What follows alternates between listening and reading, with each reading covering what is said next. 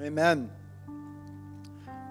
Amen. God is so good. Amen. Why don't you turn to your neighbor and say, God is good. God is good. Amen. I love communion. I love communion because we can come into the presence of God. You know, in the Old Testament, there's a couple of different stories where the people who were worshiping, it says that they went and they had a meal in the presence of God. And even in the tabernacle of Moses and in the temple of Solomon, there was a place, there was the table of bread that symbolized the Word of God and the presence of God, but it was also a place where people could commune with God, have a meal together with God, sit and eat together with God. And it's God's provision and His love and His welcoming us into His presence and into a relationship with Him, that it's not just about us knowing Him, but it's about us being a part, partaking together with Him. And it's a beautiful thing to do communion on a regular basis, and I'm so glad that we have that opportunity to do it. All right, today we're going to continue in our series. How many people have been enjoying our series about loving and looking at the Bible and looking at the example of the Good Samaritan? How many people have been enjoying this series that we've been doing? It's been great. It's been good just to take a few minutes. I love when we get to look at a story and we can look at the details in it and see, okay, what were some of the key points in that? And as we were looking at the Good Samaritan, we see that one of the key things that he had in his life was compassion. And he encountered the same person as the priest and the Levite did, but he saw him with compassion, and that compassion pushed him to act. And that's our example. That's the example that Jesus said for us. He said, go and do likewise. The lawyer asked Jesus, who's my neighbor? And Jesus answered him with this parable. But at the end, Jesus said, go and do likewise. Live a life of compassion that not only sees, but has compassion and acts. And that's the example that Jesus has for us. Today we're going to continue in that same series, along the lines of how to love and how to love one another. But we're going to look at it from a little bit different perspective. And this perspective is the perspective of how we can grow together. You know, God puts us in families. Some families are better than others. Some families are worse than others. Some families have problems and difficulties. Most families, you know, there's no perfect family, but God puts us in families. And God puts us in families so that we can grow together, so that we can grow in community, grow in relationship. But He also puts us in spiritual families as well. You know, the disciples, if we look at the example of the disciples were called by Jesus. They didn't get to decide who they traveled with. They were following Jesus, but they didn't get to decide. Peter didn't get to decide. He didn't look at Matthew and say, oh, I don't really like Matthew. Jesus, can you pick some other disciple besides him? I'm not really too fond of him. Maybe Peter thought, oh, these guys, James and John, they're okay. They're fishermen like me. But that guy, Matthew, I'm not really. No, he didn't get to decide. God puts us in families so that we can grow together. And growing together is an important part of our Christian life.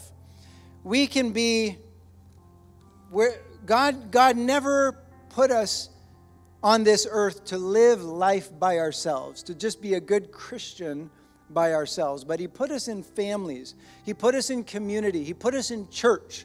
He called other people with us to grow together with us. And that's what we're looking at today.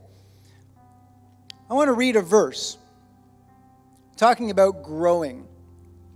And it's the verse that a lot of you guys probably have heard before. It's from Psalms chapter 1, verses 2 to 3. And it talks about a tree that is growing. Okay?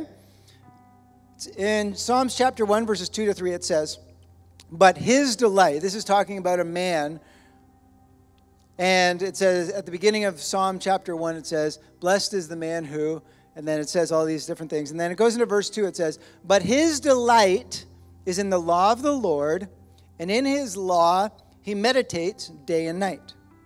He shall be like a tree planted by the rivers of water, that brings forth its fruit in its season, whose leaf also shall not wither, and whatever he does shall prosper." How many people want to be like this tree? How many people want to be like this tree? You're growing, you're planted by the rivers of living water, you're fruitful, your leaves are green all the time, never too dry, never the leaves falling off. But whatever he does prospers. How many people want to prosper in everything that you do? Yeah, I sure do. Me too. Okay, I don't want to, fail at stuff. I don't want to, trip and fall. Nobody wants that. Okay, but this says, "He shall be like a tree that is growing and planted by the rivers of living water, that is fruitful." Oh, please don't put that picture up just yet. Okay, all right, thank you. I'll let you know. They're getting ahead of me. Maybe I need to hurry up. So this psalm is one that we talk about a lot when it talks about growing together, being planted, and stuff like that. But I just want to take this simple illustration of a tree and look at it from a little bit different perspective, how we can grow together. Okay, let's say that together. Grow together. Say it again. Grow together. We can be like a single tree that's just growing up by ourselves. Okay, let's put up the first picture that I have there. The picture, yeah, that one. Okay, see, there's a whole bunch of trees on the right and the left, but there's that one tree in the middle. Okay? So let's think about this one tree for a minute, okay? So here's a tree that is just growing by itself. Okay, it looks pretty healthy. It's probably got fruit on it. It's got leaves and everything like that. But God's plan for trees is for trees to grow in groups. And for us to grow as Christians, God wants for us to grow in groups too. Think about a tree that's like this. You can have one tree growing by itself, or you can have trees that are growing in a group. Can we go to the next picture? Okay, so here's a bunch of trees that are all growing together in a stand of forest, or in a stand of trees. Or sometimes you think about a forest, and they're all growing, and they're all fruitful, and they're growing tall and everything. Did you know that when trees grow together, they generally grow taller than when one tree is just planted by itself somewhere? Because what happens is trees, when the sunlight is blocked, they start to grow taller to try to get to the sun. And so if there's a tree that's kind of blocking a smaller tree that's growing, it'll actually grow up taller and faster to try and get to the sun so it can get the nourishment that it needs from the sun. And so when you have more trees growing together, there's a little bit of competition there, but they're actually helping each other grow and get taller than they normally would if they were just growing by themselves. If we think about that in our Christian life, we could probably grow okay, some of us could probably grow okay by ourselves. But when we're with other people, when we're meeting together in church, when we're talking about life together, when we're encouraging each other, how much faster and taller can we grow when we're with other people? That's the plan that God has for us as Christians, not to grow by ourselves, but to grow in a community, to grow in our small groups, to grow in our relationships with the people that we know and sometimes work with, or other Christians and stuff. When we can grow together, we'll grow up faster and we'll grow up taller. because that's how we can encourage and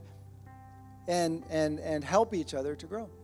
Think about if you have one tree or a group of trees like this. What happens when there's a storm? Think about what happens when a storm comes. You see all these trees here. The storm comes from one direction, and the winds are blowing and the rain's coming and everything like that. But the trees on the outside can actually be like a shield for those trees on the inside to help them so that they don't get blown over. And if you have one tree, whatever direction the wind comes from or whatever direction the storm comes from, that tree is going to get pushed around by the storm and by the wind. But if you have a stand of trees like this, a group of trees, if the rain or the wind is coming from one direction, well, the trees on that side can protect. But then if it shifts from another direction, well, the trees on the other side. So they can help each other, and they can actually be a shield for each other and be a strength for each other as well. And when we're going through tough times, it's so good to be able to have those people around us who can help us, who can be a shield for us sometimes or be a strength to us sometimes. If you're going through a difficult time, it's so important that you have people that you can say, I really need prayer today. I really need help. I'm really going through some stuff. I'm trying to make a big decision, or I'm having this problem with my parents, or having this issue. Please help me. Pray for me. We can stand together. We can be a strength when the storm's coming. But not only the trees from the outside help, but the trees from the inside can also be a strength to hold up those other trees that are being pushed by the wind. And so the trees on the outside help to shield the trees on the inside, but the trees on the inside help to support when those other trees are being blown and pushed over as well.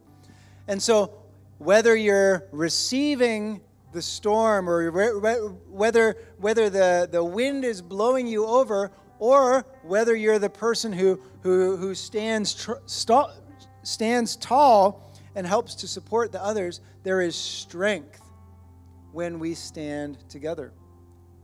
If there's just that one tree, you've probably seen sometimes when trees get blown over and the winds are too hard or too strong, and eventually that tree falls over.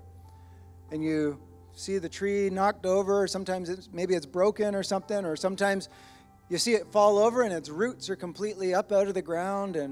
But if that tree was in a group of trees like this, maybe it would have that strength from those other trees that are around us. God's encouragement for us today is to make sure that we're growing together, growing in community. Because God puts us in families. He puts us in community for a reason. Another point about trees, and if you talk to people who grow trees, they're botanists or stuff like that, sometimes when trees actually are close together, they can actually, their branches begin to touch each other, and after a certain length of time, they can actually grow into each other and become connected as a tree. And so sometimes you'll see pictures. You can go into to Google and look for pictures. Sometimes you'll see two trees that are growing up and their branches end up touching, but then they actually become connected together. And over time, as we spend more time with each other, and as we spend more time getting to know people and with each other and living in community, we can actually become connected. And there's actually a scientific word for this. It's called inosculation. And it's when those tree branches get connected together. But it doesn't happen a lot. It happens from time to time. But there's another place where it happens more often, and that's underground. When you have many trees all planted together, their roots start to grow into each other, and they start to get connected. And the roots of one tree will go over this direction, and the roots of the other tree will come over here, and the roots of this other tree will come together. and they form a foundation together that when the wind comes and the rain comes, even if it was strong enough to blow over a tree, because the roots are connected together, it can't blow that tree over, because it's not only has its roots, but it's connected to this tree, it's connected to that tree, it's connected to that tree. And that's what God wants for us as we grow together. Sometimes we see the connection. Oh yeah, these two people, they have a great connection. They're really good friends. But you know what? Even if you don't see the connection on the outside, there's actually a deeper connection underground. There's a deeper connection. We're connected together. Even though maybe we don't spend a lot of time talking together or this, we're all part of the same family. We're part of the New Life Fellowship family. We're connected. And when we stay faithful, when we stay connected in the church, our roots go deep, and we're a strength to each other, and we can grow and be fruitful together, and we can do all the things that God has for us together. Amen? There's a verse in the Bible. You've probably heard it before. It's Hebrews 10, verse 25. Do not forsake the assembling of ourselves together, as is the manner of some, but exhorting one another. That word exhort means it's something that we do. It says exhort one another. Okay? And that word exhort, it means to call, to comfort, to encourage, to desire, to pray. All of these things are things that we need to be doing together. It's not so much the leaders of the church, or I need to wait for this person or that person. No, we're connected. This verse encourages us to do it one to another. God has put something within each one of us that we need together to continue to grow together. And it says, don't just do it now, but this verse says, and so much more do it, the more as you see the day approaching. Okay? So this verse tells us there's going to be more and more difficult days ahead. Do not neglect this. Don't be like a tree that's just out by itself that's going to get blown over. But be connected. Be connected. Be connected in the church. Be connected in small groups. Be connected in relationships. Open up your heart. Let people know you. We need each other. Why don't you turn to your neighbor and say, I need you. Turn to your other neighbor and say, you need me. So I want to encourage you today. Let's be intentional about connecting with other people. Let's be intentional. Let's make a decision. I'm not going to be the tree all by myself. I'm going to be connected. Okay, make a decision. When we have to be intentional about something, that means that our nature is that we don't really want to do it. But being intentional says, I'm going to make a decision, and I'm going to be connected with people. Maybe just say, okay, this week, being intentional means I'm not going to leave church right away. I'm going to stand around for 10 minutes and talk to people. Maybe that's one way you can be intentional. Maybe it's just sending a text to your friend and say, hey, how's it going? Reconnecting with people you haven't connected with in a while. Okay, so there's different things that we can do. Maybe it's go for a coffee with somebody. You know, you have your lunch break or, you have your time from work. Connect with somebody. Say, okay, can we do lunch this week? You know, it doesn't have to be a big deal. Just whatever. Another way you can be intentional is to join a small group. Join a small group. If you haven't been in a small group, get in a small group. Okay? If you don't know of any small groups, we have people who can help you. Go to the information counter out there. There'll be tons of people who would be able to help you get connected and help you to grow together. How many people want to make a decision that says, I'm going to grow, and I'm going to grow together? Yeah, is that good? All right, let's stand up together.